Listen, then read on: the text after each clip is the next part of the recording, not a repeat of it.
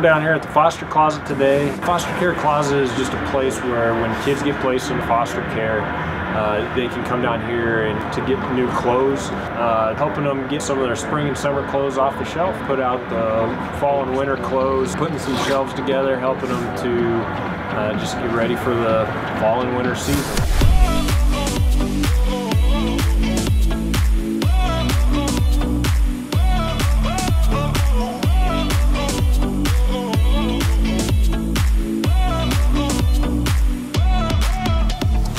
We're building the fence today for Phyllis Powell, kind of getting out and helping her out. There's a couple things she needed done and trying to give her a helping hand getting it done.